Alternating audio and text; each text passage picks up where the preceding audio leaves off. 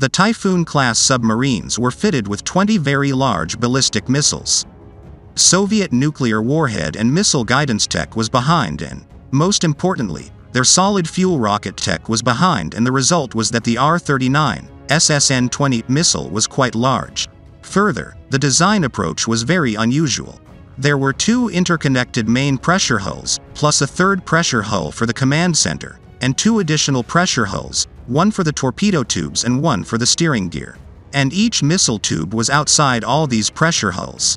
Thus, each missile tube was itself a pressure hull. This design approach was chosen to enable the sub to routinely perform 120-day patrols, with the ability to increase that to 150 days. All U.S. nuclear missile boats use a 90-day patrol length. The large size of the missiles along with the unusual design approach resulted in a very large sub.